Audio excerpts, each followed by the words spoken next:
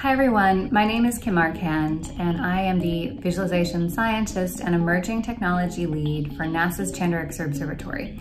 Chandra is a telescope that goes about a third of the way to the moon and gets to look at the high-energy universe, so things from exploding stars to areas around black holes to colliding galaxies and so much more.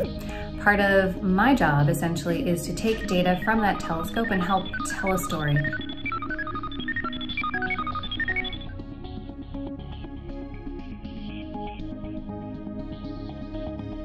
That might take the form of, for example, a two-dimensional image, or perhaps a three-dimensional print, or even a virtual reality application. Chandra is actually headquartered in Cambridge, Massachusetts at the Center for Astrophysics with the Harvard and Smithsonian.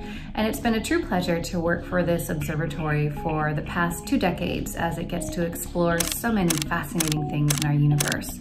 So I wanted to congratulate all of you for staying curious and for submitting your entries this year for the Cambridge Science Festival. I was truly honored to be selected as the 2020 Curious Scientist, and I hope you'll all join me in both staying curious and looking forward to clear skies ahead, because the universe is yours to discover. Bye-bye.